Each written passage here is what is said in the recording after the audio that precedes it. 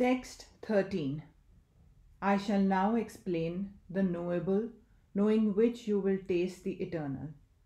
Brahman, the spirit, beginningless and subordinate to me, lies beyond the cause and effect of this material world. The Lord has explained the field of activities and the knower of the field.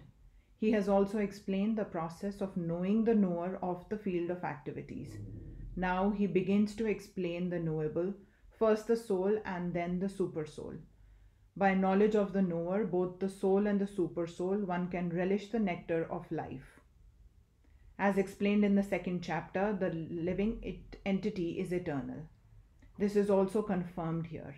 There is no specific date at which Jiva was born, nor can anyone trace out the history of Jivatma's manifestation from the Supreme Lord. Therefore, it is beginningless.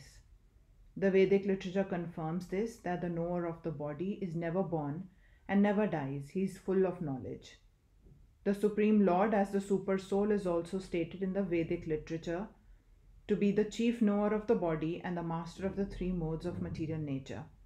In the Smriti, it is said that the living entities are eternally in the service of the Supreme Lord. This is also confirmed by Lord Chaitanya in his teachings. Therefore, the description of Brahman mentioned in this verse is in relation to the individual soul, and when the word Brahman is applied to the living entity, it is to be understood that he is Vijnana Brahma as opposed to Ananda Brahma.